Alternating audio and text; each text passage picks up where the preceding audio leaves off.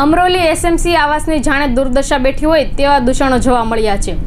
આવાસમાં જ્યાં જુઓ ત્યાં ગંદકી જ ગંદકી દેખાઈ રહી છે। આવાસના લોકોમાં ગંદકીને કારણે રોગચાળો ફાટવાની દહેશત વ્યાપી ગઈ છે, તો બીજી તરફ તંત્ર પણ ગંદકીને દૂર કરવા માટે ઉચિત પગલાં લઈ રહ્યું છે।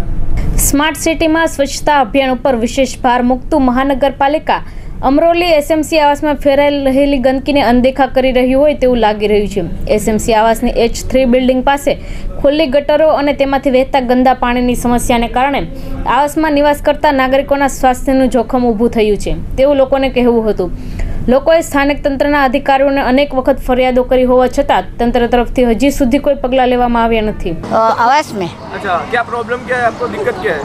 3 महीने से पानी आ रहा है पर कुछ एडजस्ट होता ही नहीं है। पानी बच्चे बीमार पड़ रहे, डेंगू हो रहा है। कैसा पानी आ रहा है? सब घंटे का पानी आ रहा है और बच्चे बीमार पड़ रहे हैं। तो हम दवा करके कितना दवा करेंगे? कितने महीने से पानी यहाँ पे जमा हो रहा है? 3 महीने से। 3 महीने से आपने अधिकारी कर्मचारियों से बात की इस बाबत? बात करी थी पर कोई आ ही नहीं रहा। देखने वाला भी कोई आते चले जाते ना झाड़ू ना झपटा है यहाँ पर। અમરોલી એસ.એમ.સ આવાસમાં વસવાટ કરતા લોકોએ જણાવ્યું હતું કે છેલ્લા ઘણા વખતથી આવાસમાં ગંદકીની સમસ્યાનો વ્યાપક પ્રમાણ છે।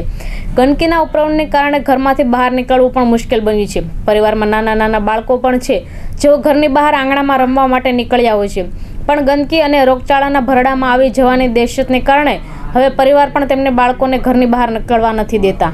પ્રોબ્લેમ આ છે કે અહીંયા ગટરો બધી ભરાઈ છે અને ઉભરાતી રહે છે, આના કરતાં રોગચાળો વધી ગયો છે અને છોકરાઓ બધા બીમાર પડે છે ને અમે કર્મચારીઓને બી કહીએ તો એ લોકો આવે છે, જોવે છે, જરા કામ તેમ કરે છે, હાથ ફેરવે છે અને પાછું જેવું હતું તેવું ને તેવું જ થઈ જાય છે। કેટલા દિવસથી આ ગટર આ ઓછામાં ઓછા 2 મહિનાથી વધારે ચાલુ જ છે અને છોકરાઓ બહુ બધા બીમાર પડે છે। અધિકારીઓ કે કર્મચારીઓ આવીને કંઈક જવાબ આપે છે? જવાબ નથી આપતા, બસ એ બે કામ કરે છે, આમ તેમ હાથ ફેરવે છે અને જેવું ગટર હતું ને એવું જ પાછું થઈ જાય છે। શું રજૂઆત કરવા માંગો છો તમે એસ.એમ.સ દ્વારા? આ જ કરી સાફ સફાઈ જેટલું વધારે રહે એટલું સારું રહેશે।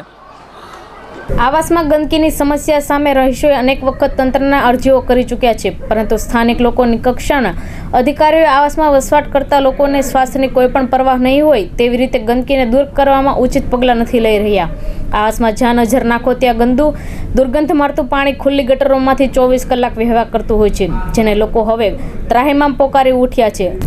સ્થાનિક રહેવાસીઓ અને નાના બાળકોના સ્વાસ્થ્ય એ રોગચાળો તેને ભરકામાં લઈ લે તેવી દહેશત વચ્ચે તેમનું જીવન નિર્વાહ ચલાવી રહ્યા છે।